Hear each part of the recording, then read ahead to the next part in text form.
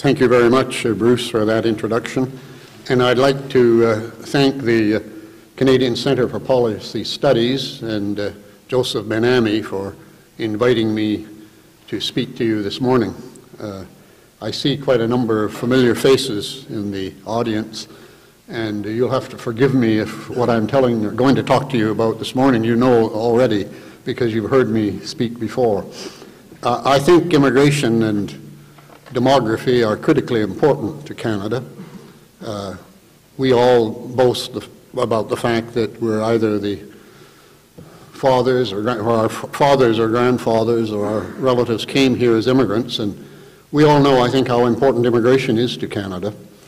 But I'm going to talk to you this morning and express serious concern that since 1990, our immigration policy has, in my view, gone off the rails. And we've been taking, from 1990, over 250,000, or roughly 250,000 immigrants each year.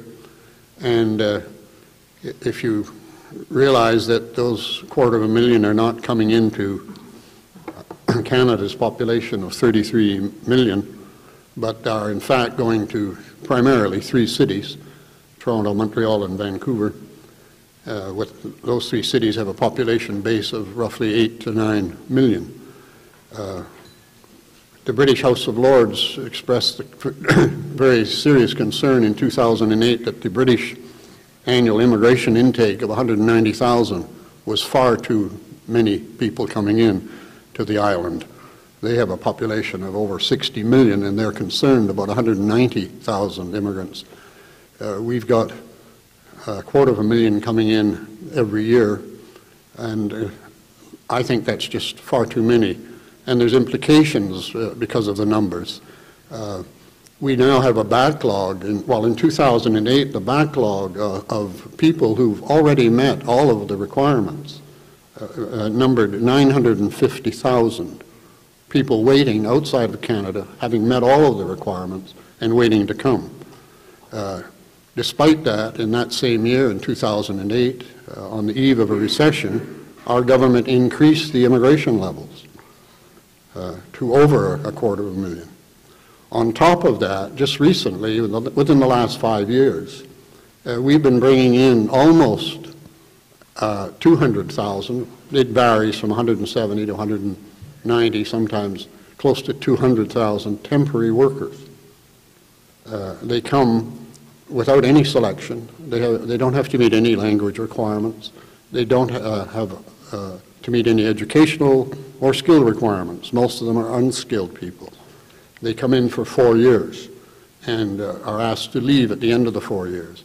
But during their time here, if they're working for Tim Hortons or McDonald's or meatpacking plants in Manitoba, and they leave the week after they get here, there's no follow-up, and the employers are not required to report that they've left their job. It's highly unlikely that those people will go home. And if after the 4 years they don't want to go home, all they have to do is walk down the street and claim at the nearest immigration officer that they are being persecuted in their own country and want to apply for asylum. Having done that, they will wait for probably 3 years before they get a hearing before the refugee board. In the meantime, if they don't want to work, we give them welfare. So they get welfare, free housing, free medical, free dental. And of course, when they do appear, if they do appear at the refugee board 3 or 4 years later, they get free legal advice. So in my view, the whole immigration refugee policy is off the rails, and that's what I'm going to talk to you about this morning. And I've got a lot to say, so I won't be able to tell you everything I would like to, but I'll cover the main points. And I'm going to start off with reading a statement by Minister Kenney, the Minister of Immigration, Citizenship and Immigration, on May the 11th of this year. He said, as they were announcing the even higher immigration levels for next year, he announced those in a press release in which Kenney said that and I quote now, "The government is maintaining immigration levels to meet short, medium, and long-term economic needs, help our aging population and low birth rate, and sustain our workforce. Now, in that statement, you find the three great myths of immigration that's formed the foundation of our policy since really 1990, and its justification for the thousands of people we're bringing here. Economy, labor force, and aging. I'm going to just talk briefly about each of those, because those are myths. There is not truth to any three of them. Let's take the economy. Every economic study, serious one, that's been done in Canada since the end of the war has not indicated that there is any significant gain to the economy through immigration. The first one was the MacDonald Royal Commission report in the early 80s that did an extensive study on this subject and concluded that immigration doesn't have any significant impact on the economy or on economic growth. Then we had the Economic Council report of 1889-90. The Economic Council is now defunct. It was dissolved, but it did good work in those days. And its report in 1989-90 found the same, or came to the same conclusion, that immigration has very insignificant impact on the Canadian economy. Then that was followed by a Department of Health and Welfare study 2 years later. Same conclusion. George Boreas, who's probably the best known and renowned immigration economist in the world from Harvard and an immigrant himself from Cuba, has made a lifetime study on the impact of immigration on the U.S. economy, and he's also did a study on the immigration in Canada. Conclusion, the same as the others. Immigration does not have any significant impact on economic growth or sustainability. I could go on. I mentioned the House of Lords study in 2008 in July, did an extensive study on the impact that immigration was having in England, and concluded that the government was using the argument of economic growth, labor force enhancement, and aging as a cover-up to bring in thousands of immigrants that were not needed and were causing great economic difficulties in the United Kingdom, and chastised the Labour government for doing so, and recommended, as I said, that the 190,000 immigrants going into England should be drastically cut back. So there's lots of evidence that immigration doesn't really have any impact on the economy. What about the labor force? Very much the same thing. Boreas argues that, of course, if you've taken Economics 101 and had Samuelson's book on economics, the more labor you have, of course, the wages paid to them go down. And he says that applies, of course, to immigration. If you bring in large numbers of immigrants, whether they're unskilled or skilled, you're going to reduce wages of the local population. Boreas says there's some winners, not they don't all lose. The winners are employers who can hire cheaper labor. But he questions the need for bringing in foreign labor. Certainly in the United States, they don't need it, he argues, and he argued that we don't need it here. We may have needed it when we had a large land mass and the prairies were uninhabited, but now we have 33 million people in a very narrow, actually, land space, if you look carefully, and on top of that, globalization has ruled out the need for a higher consumer base that used to be one of the valid arguments for immigration in Canada. Andrew Green from Queen's University did a study 3 or 4 years ago in which he argued the same thing about the labor force. I'd like to just read you what his study finally concluded, because it's a good statement. He concluded it, and I quote, "Immigration of any acceptable level will not solve problems like the aging of the population or regional inequality. It is also the case that we now have educational facilities to meet our domestic needs for skilled workers in all but extreme circumstances. Immigration is not the panacea for all of our problems."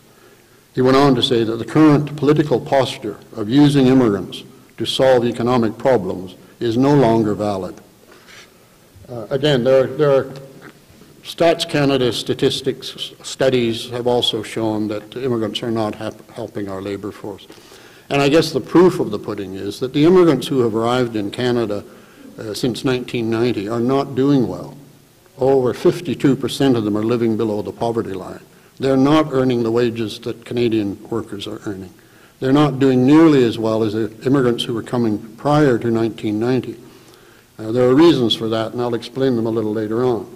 But the point is that if immigrants are not helping us, from an economic point of view, are not helping us or not helping enhance the labor force, what about the aging?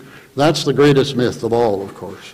There hasn't been a demographer anywhere in the world who would argue that immigration helps or can help the aging. The OECD has done several studies on that. The Department of Health and Welfare study I mentioned indicated clearly. If you bring in 250,000 people into a population base of 33 million, and the age structure of the 250,000 that you're bringing in is the same as the 33 million, then you're not helping anything. If anything, it's aggravating it, because among the 250,000 we bring in are 20 or 25,000 aged parents and grandparents.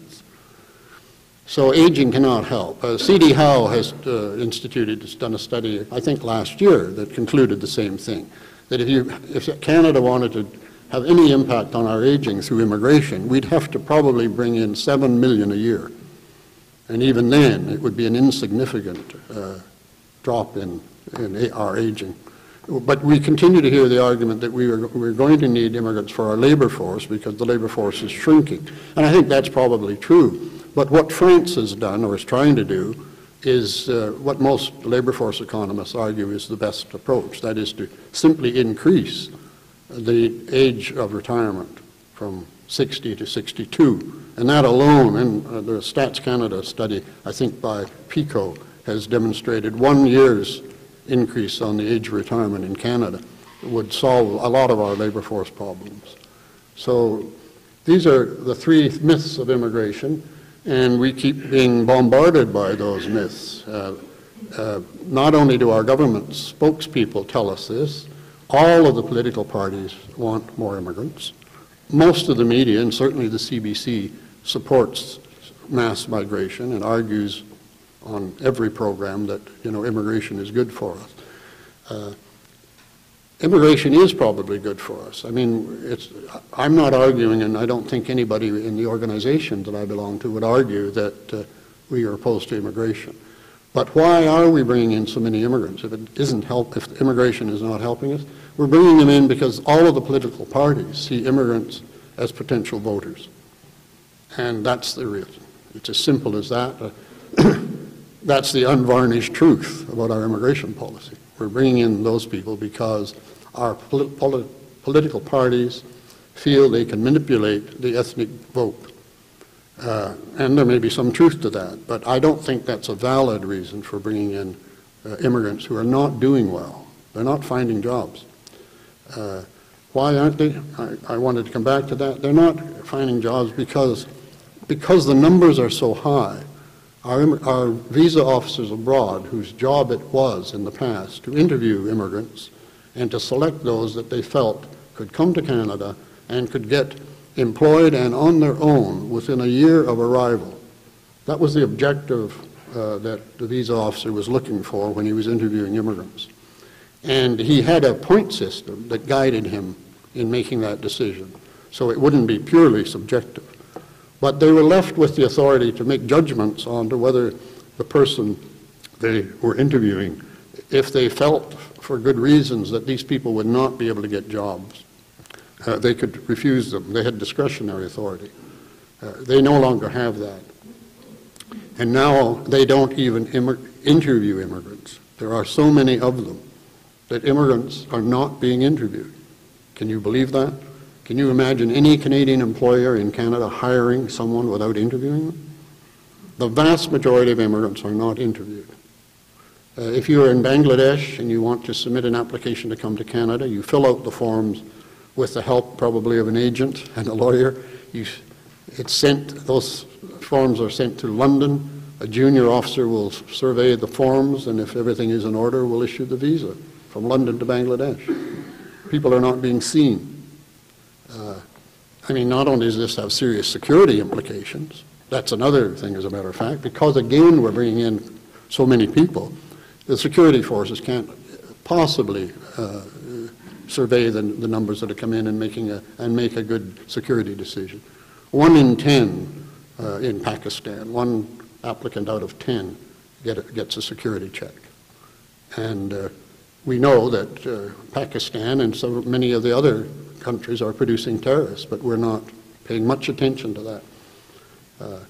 So if they're not being interviewed, that's one of the reasons. The other reason, of course, is in the 90s, we switched away from selecting immigrants because they had trades, skills, and occupations that we needed, and switched to say, we switched from occupational skills and demands in Canada for skills and training to education. And we weighted the point system very heavily in favor of people that have been going to school for a long time. And if you went to school for 25 years or so, you got 25 points. It didn't matter what school you went to. So you graduated from Harvard or Columbia or University of Manchester or any university of standing, you got the same number of points if you graduated from a very small college in somewhere in Uttar Pradesh. So the educational equivalency hasn't worked for us. And the reason a lot of people that are coming here who have been well educated and, as the myth has it, are driving cabs is because they're not qualified. Australia would not let a professional immigrant into their country until they know that the architect or the engineer that wants to go to Australia, they insist that they have to be able to prove that they already can be licensed in Australia to practice their profession. Otherwise, they can't come. They have to as well be fluent in English. We don't bother with that. If the fellow had 25 years of education and meets the number of points, he comes in. And we know damn well he won't be able to practice. And when he arrives, he's not a very happy camper because he finds that he has to go through, rewrite all of his exams, has to go through all sorts of licensing requirements, and in the professions, those are tough licensing requirements to meet, and rightly so. You don't want someone performing surgery that you're not absolutely sure he's going to do it properly. So we've made a lot of mistakes, and the swing over to the selection criteria, the lack of interviewing people, and the emphasis on numbers alone has turned the whole immigration business into an assembly line, concentrating on numbers. The people abroad, the officers abroad, some of whom I know, all bemoan this and say the whole thing is a mess. All we're interested and told to do is get our targets, issue the visas, get them in. This is not a good way to run an immigration service. And that's why a lot of people are concerned about it, and rightly so. That's why I've been speaking out about it. Now, how am I doing here? I could say much more about it. One of the other things that people don't want to talk about, but I think is critically important, and that is if you bring in such large numbers in a concentrated area of 3 cities in Canada, you change the demographics of those cities very rapidly. And Toronto now has almost 50% foreign-born. Vancouver is getting close to, it's over 40% now, I think. Most of the immigrants that are coming into those cities now are from Asia. The immigrants that are coming in, certainly from China, are doing reasonably well, those that are selected, because they're well educated, they have a work ethic, and they do well, and they send their children to school, and they put a great emphasis on education. But if you look at the figures and do your projections, there is no question that Toronto and Vancouver will be Asian cities, probably by the year 2030, certainly by 2050. Now, a lot of people say, well, so what? I don't say so what. I say, well, we surely don't have an obligation to turn our cities into Asian cities. Why should we do that without at least discussing it, debating it? There are pros and cons to that argument, but it's something that Canadians are afraid to talk about. They may talk about it at cocktail parties, or they may say, look, I was on the subway in Toronto and, you know, I couldn't believe what's happening. There's nobody there but people that obviously are immigrants. But no one discusses it logically. There are implications to it, not only demographically, but socially, and also from a security point of view. You know, the implications from a security point of view are hard to figure out, but the Chinese government looks upon all of the Chinese immigrants as overseas Chinese, and they expect these people to continue to be loyal to China. And that may not be a threat, and I don't think it is a threat, but who knows what might happen in the future. And we should be at least giving some thought to these issues. There are implications to immigration. It's not the happy old story that these people come in, they work hard, they succeed, and the kids get on into the second generation and do well. That was the case. It's not the case now. All of a sudden in Parkdale in Toronto, you suddenly find that there's 150 young Roma children coming to school, speaking no English. You do, as they have done in Parkdale, get Hungarians, Magyar-speaking people to come in and help the children adjust until they can learn English, and you find that the parents of these Roma children don't want their children to have anything to do with Hungarian-speaking people who are living in Toronto. They want Roma teachers. This creates a daily tough problem for school teachers in Parkdale. The policymakers in Ottawa aren't giving much thought to that. We are taking very large numbers of Roma people from Hungary. They're getting on the planes every day coming here. These people can travel freely anywhere in the European Union. They're citizens of Hungary, so they can travel anywhere they want to in the European Union. They're coming to Canada. Why? Because all they have to do is say, look, we're being persecuted, and they are in. So before I close, I want to give you a few words about our dysfunctional asylum system. I mean, that's almost as bad or probably worse than the immigration mess we're in. Let me give you a figure. In 2008, we took 37,000 asylum seekers. Remember, these are not refugees, as they are often described in the media. These are people who claim they're being persecuted in their own country. In 2008, of the 37,000 that we brought in people from 188 different countries. Of the 27 European Union countries, we had asylum claims from 22 of those. The third, I think, largest number of asylum seekers in 2008 were Americans. Now, we have a wide open system. There's no other country in the world that allows anyone from any country to come in and say, I'm being persecuted in my own country and I need help, I need assistance, I need asylum. We invite them in.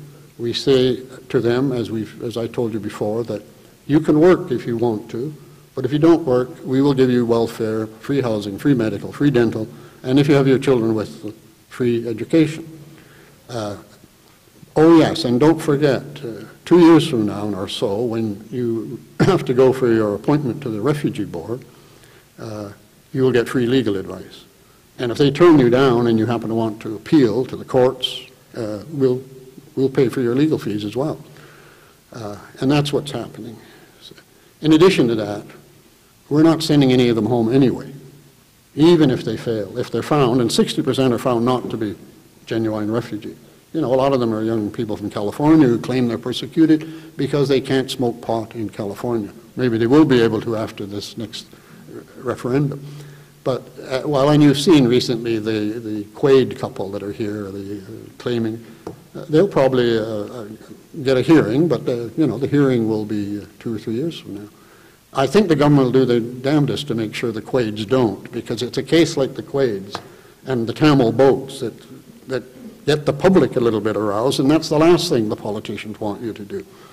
The Tamil boat gets a lot of attention, and the lawyers who are, there's a battalion of Toronto lawyers sped to Victoria when that Tamil boat arrived, because they make a lot of money out of the refugee asylum system, and so do a lot of others. The reason we haven't changed our asylum policy, which has been in a mess since 1990, is because there's a very powerful refugee lobby out there.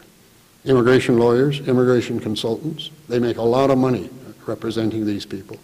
The Canadian Council of Refugees, an umbrella organization that has many known governmental groups and agencies working with asylum seekers, get millions of dollars from the government every year to look after these people.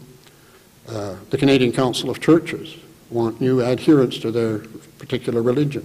They're always ready to shelter some guy in the basement of the church if by any chance we actually were going to deport him, which is very seldom. Advocacy groups, Amnesty International, Open Borders, these are the people the government listens to. Why? Because they're the only ones, pretty well, who appear at the House of Commons Standing Committee on Citizenship and Immigration. They're there in hordes, ready to give every argument to tell parliamentarians that these poor people, if you send them back, will suffer torture and death. I don't think we've ever sent anyone back to any country where they've been tortured or put to death. So, what's the problem with this? The problem is that there are many problems associated with that. One, it hurts the taxpayer. Let's take the 37,000 in 2008 who came in. Kenny, the minister, tells us that each failed asylum seeker costs $50,000. All right, do the math.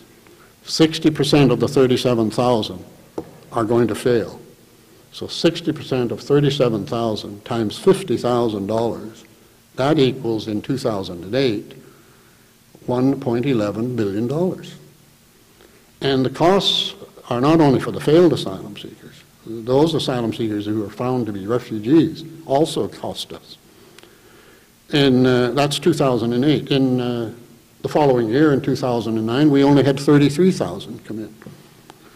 But if you do the calculations, and nobody can really tell you how much it costs us because the government doesn't want you to know, the 50,000 figure they tell you about, they don't tell you what's been taken into account for that figure, and they don't tell you if it's an annual figure or a one-shot effort.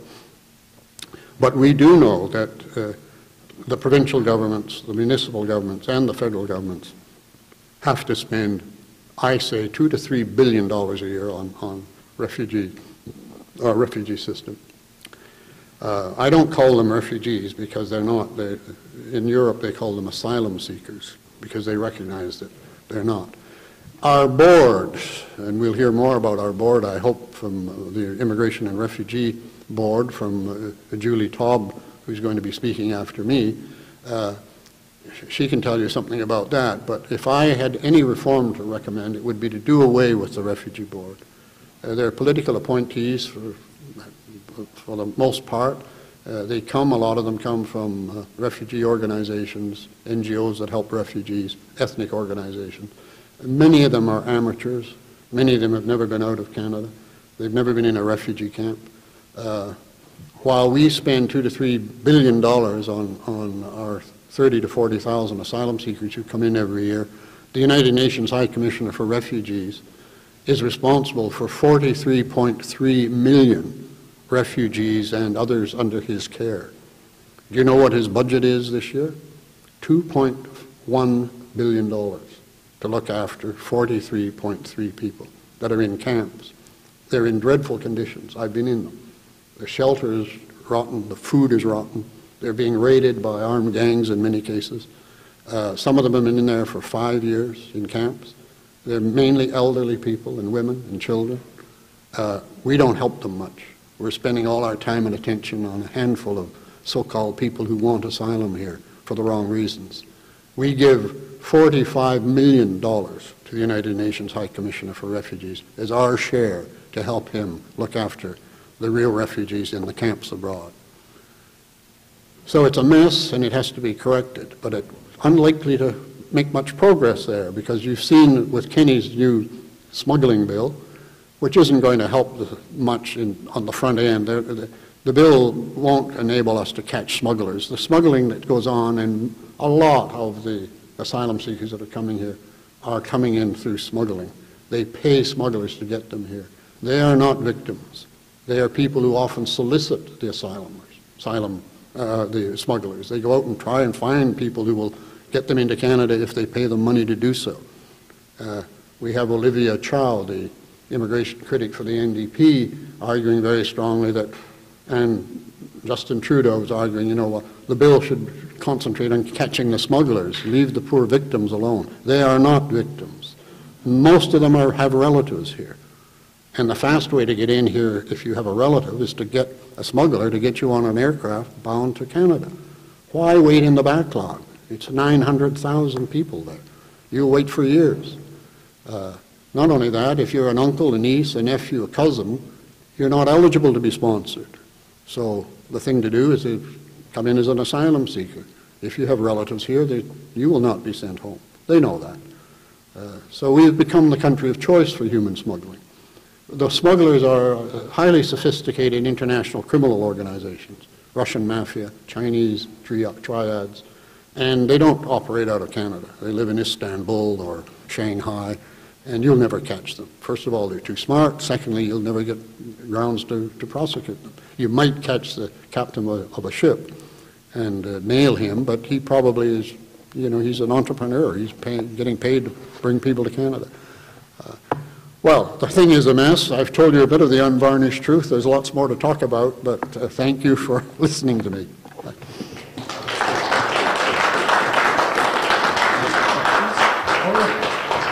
Sorry, I am available for questions, yes. I forgot that.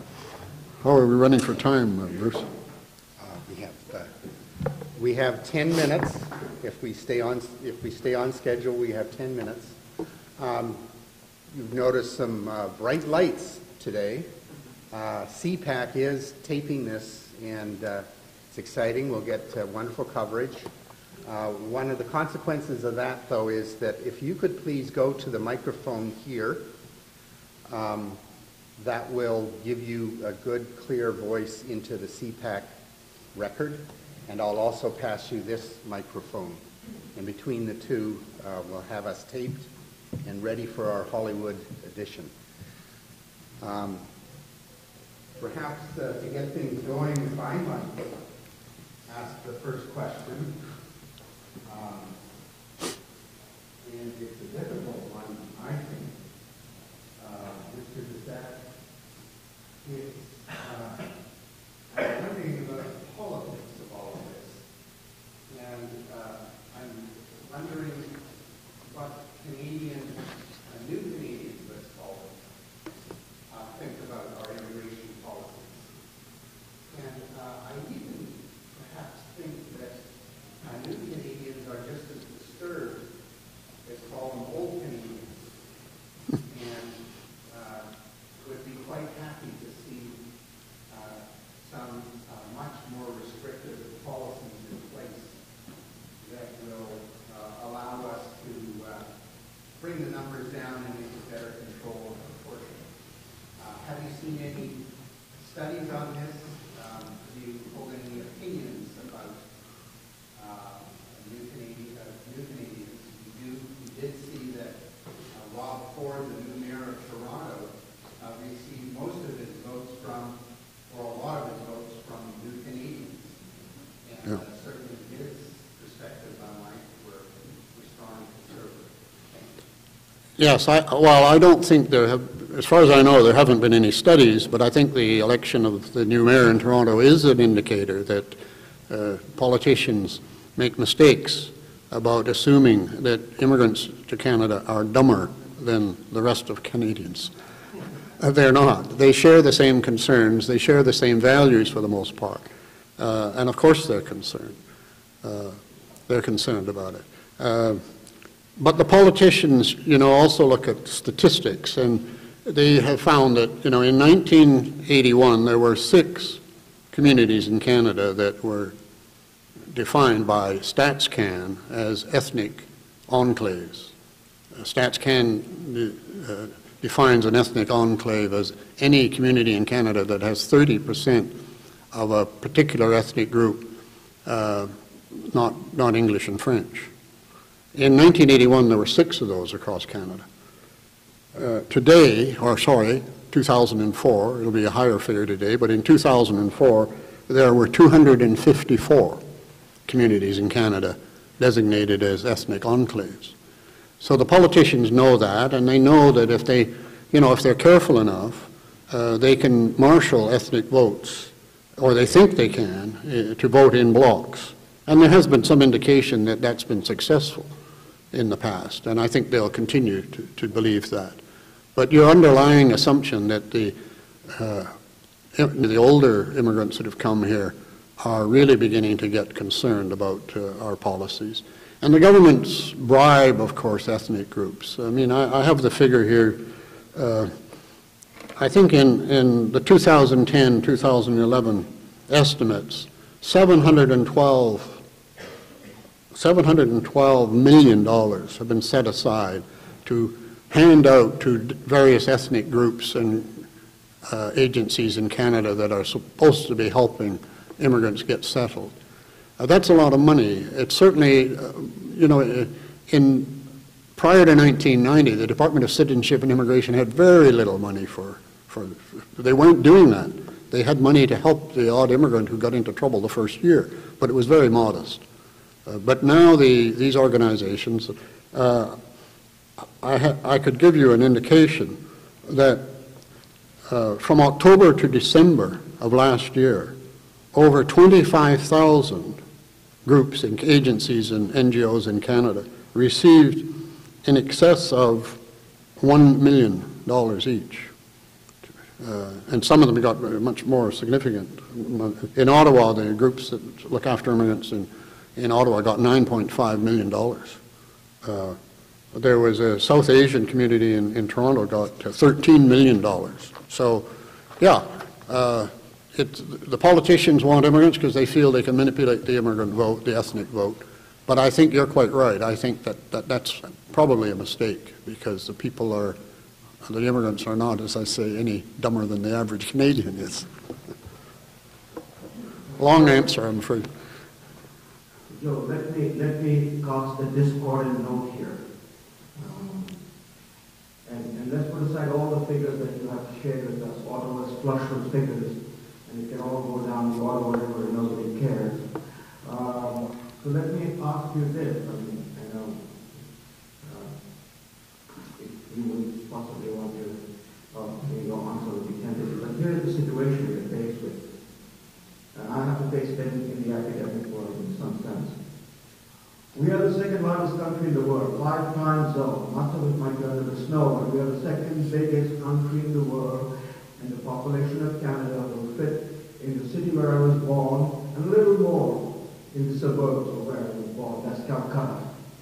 Why should you, in the 21st century, be privileged to hold this real estate and exclude the world's people who need home, who need place, who need shelter, who need food? And as we are shrinking in every single way, how will you argue? How will a politician argue in the World Forum? And that's what, in a sense, we are faced with. Are we the selfish, bigoted, redneck people that voted raw for in Toronto, you know? I, of course, lived in Toronto for 25 years, and I would have voted for it. That's beside the point. I think this is one of the critical issues we are facing, and we do not have an answer with figures.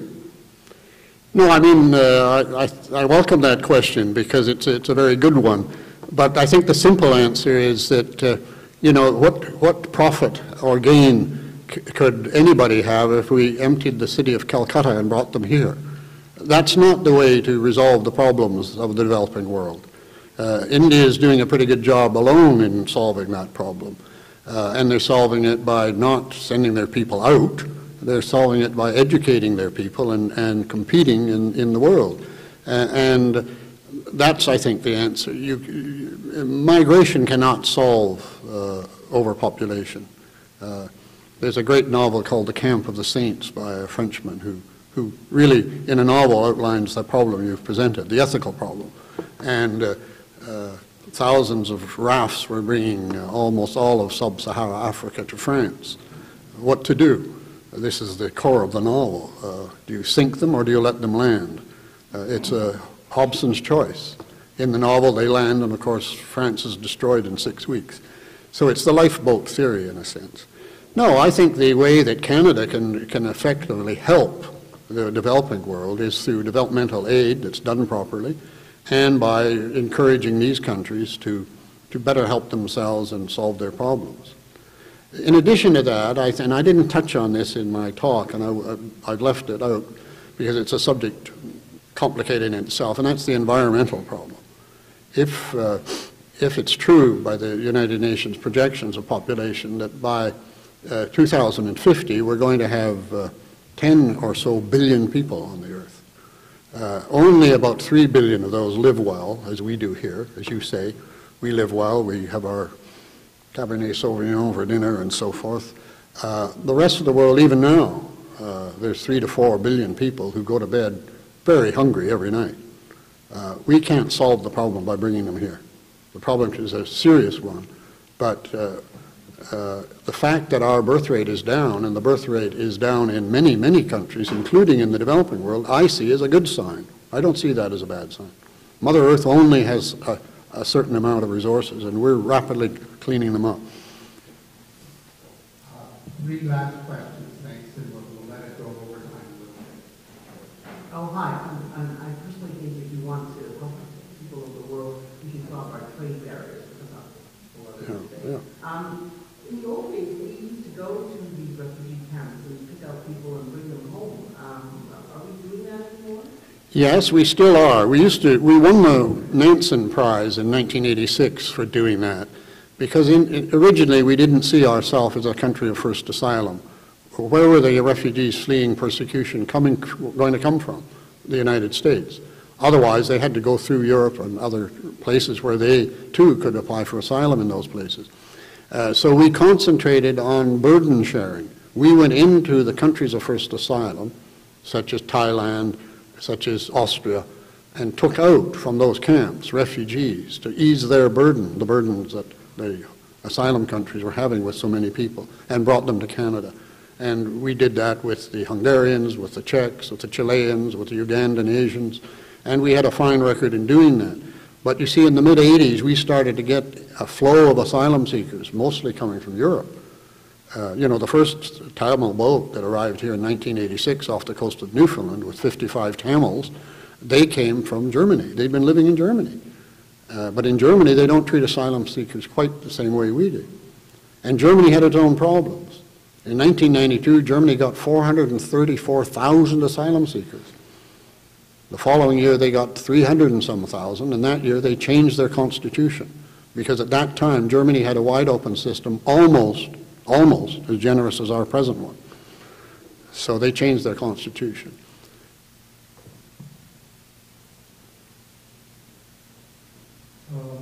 This is just a comment on the point made by the first speaker, and that has to do with colonialism.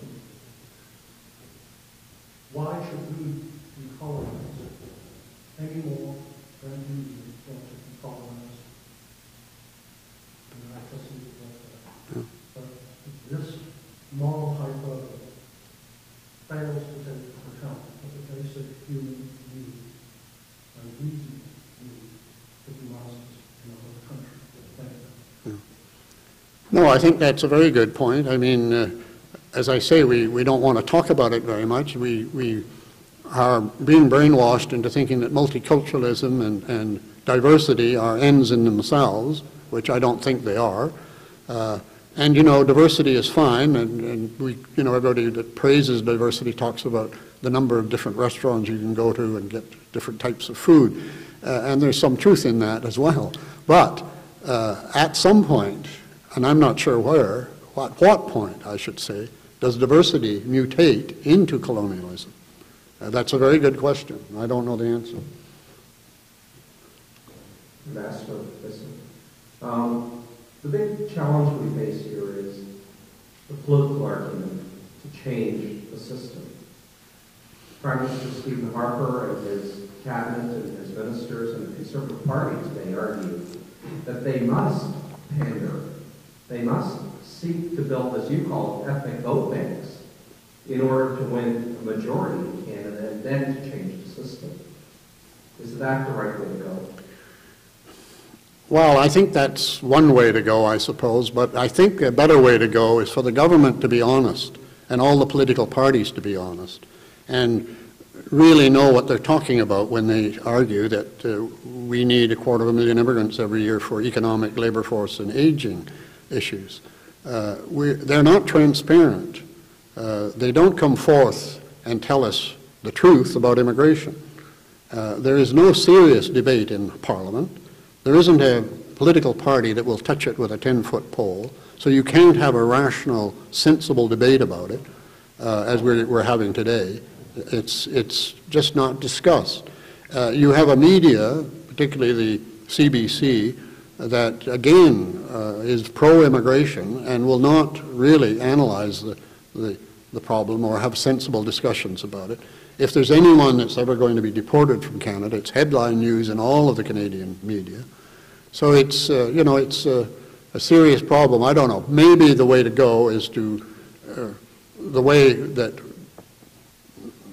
Ben-Ami here and the organization, the Center for Policy Studies, are going, and that's why this new organization that we set up, and I'm a member of the advisory board of it, the Canadian Center for Immigration Policy Reform, we are set up and trying, with the aid of other organizations, slowly, quietly, sensibly, to alert the Canadian public to the real issues in immigration and get them to think about it, because nobody ever discusses it openly. Just a quick follow-up. Why should the Conservatives not be able to do what the Liberals and NDPs have done, to build their own ethnic vote banks to win the majority? Well, again, why? I don't know why, but I think I know why. Look, in Canada, I think it's a serious thing. We've built up and are slowly building up and reinforcing a political culture that is really driven by special interest groups. And it's the special interest groups that get the attention, and it's the mass of Canadians who quietly stand by and let them do it. I think, politicians react for only one reason. They react if they're frightened. If they're not frightened, they don't do anything. So the thing to do is to get them frightened and demand that we start discussing some of these major issues of public policy sensibly and openly, and debate them in Parliament rather than asking silly questions during the questioning period.